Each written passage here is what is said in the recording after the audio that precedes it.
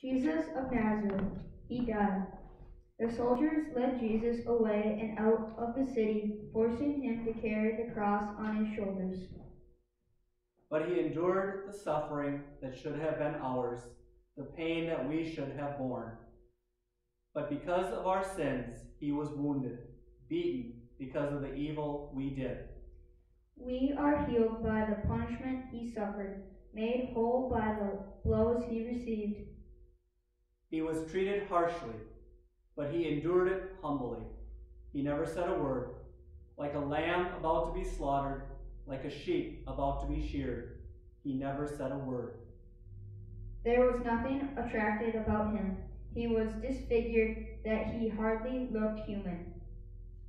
Many people were shocked when they saw him. A large crowd of people followed him. Among them were some women who were weeping and wailing for him. Jesus turned to them and said, "Women of Jerusalem, don't cry for me, but for yourselves and your children." When they came to the place of the skull, as it is called in Hebrew, Gethal, they stopped. There they crucified him.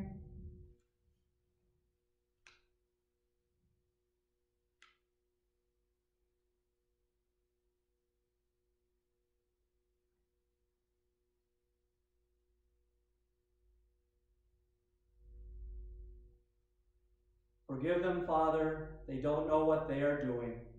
Above his head they put the written notice of all the accusations against him. Jesus of Nazareth, the King of the Jews. The notice was written in Hebrew, Latin, and Greek. The chief priests, the teachers of the law, and the elders were making fun of Jesus and hurling insults at him. You saved others, and you cannot save yourself.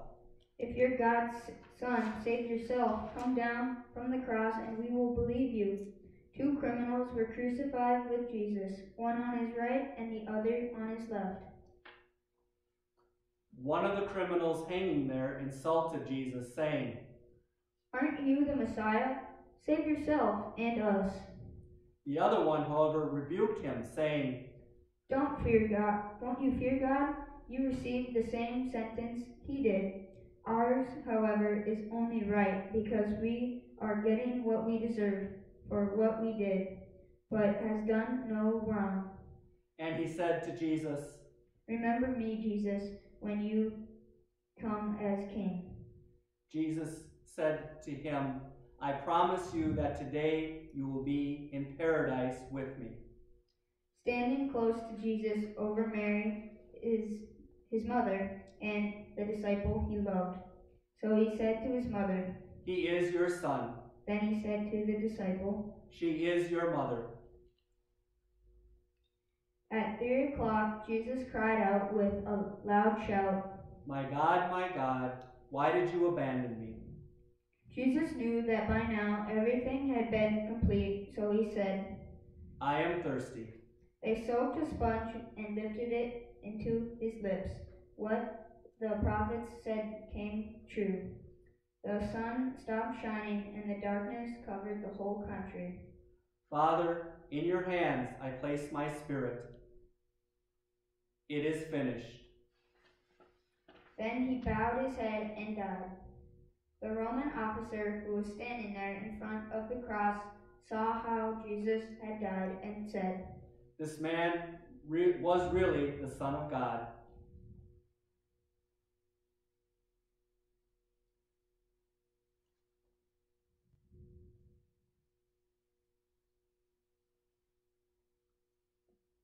Joseph from Arimathea brought a linen sheet and, helped by Nicodemus, took Jesus' body.